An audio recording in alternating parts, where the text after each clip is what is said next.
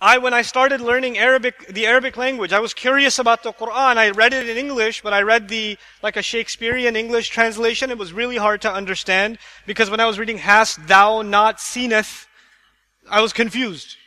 Because I've never talked to my friend and say, hast thou not seeneth this movie? Like, I don't talk like that. So I couldn't figure out what it's saying, really. I had a hard time. So I found a teacher who said he can learn Arabic with me. And when we were in the Arabic class, I still remember, there were 10 students in the Arabic class at the masjid after Ramadan. 10 students on the first day. This class was going to go on for 3 weeks every day. Every evening. 10 students the first day, 9 students the second day, 6 students the third day, 3 students the fourth day. And I look around and I'm like, should I also leave? I don't know. And the teacher on the third or fourth day, he said, look, people will come and go. And even if none of you come, I will still be here waiting for you. I'll still be here waiting for you. You know why? Because when we do something for Allah, then we don't expect from people. We only expect from Allah. I get paid from Allah, not from you. I'm here for Allah. And when he said that, he believes in barakah. He believes in barakah. Now there's 3 of us sitting in this class. And even I'm sitting there learning this stuff. And I'm like, what's the point? I might learn this in 3 weeks, but how am I going to do any more than that? I'm sitting in New York City. I don't have the money to go to Egypt or to go to Cairo or to go to like Morocco or go to Pakistan or Malaysia to study. And I don't have that. I got to sit here and I come from work and college and do this. For 3 weeks, what am I going to do after that? How am I ever going to learn? But when Allah puts barakah in something, that's not up to us. That is not up to us. When I look back since 1999 to now, the announcer said I've taught 10,000 students. In an accurate estimation, I would say, subhanAllah, till now, live audience, I must have taught at least 70, 80,000 people. Live audiences. And just the Arabic classes alone, not durus of Quran, Arabic classes. Arabic classes are boring, right? Arabic classes, I know at least I've seen 20,000 people in Arabic classes.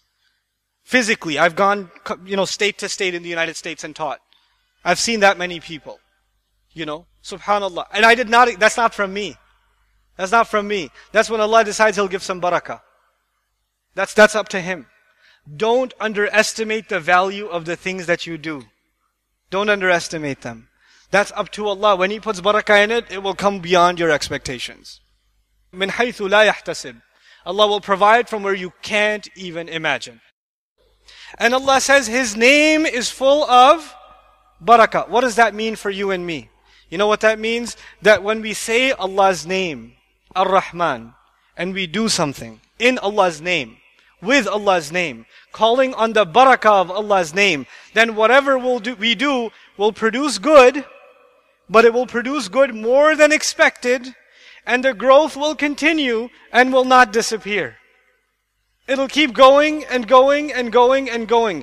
Because of this one ayah, every Muslim is supposed to be an optimist. We can never be pessimists. Whatever you do, maybe, look, I'm standing here, there's thousands of you in the audience. There's so many others that are watching online. Thousands of you. But maybe one of you is a Quran teacher. And you don't have thousands of students, you have one student. You opened up your madrasa, you sat in the masjid, and one student came to you. One student. And you might think, how is this one guy shows up? What's the point? Imagine if I showed up here, we flew here, and one person was sitting in the audience. I'd be like, huh. But actually, this is just what I see. What you and I see. The barakah in teaching one person. The barakah in helping one person. The barakah in doing one good deed after you say Bismillahi Ar-Rahman Ar-Rahim. The results of that you cannot calculate because they are from Allah. And they will grow and grow beyond human expectation. Common sense, logic, mathematics cannot put it inside.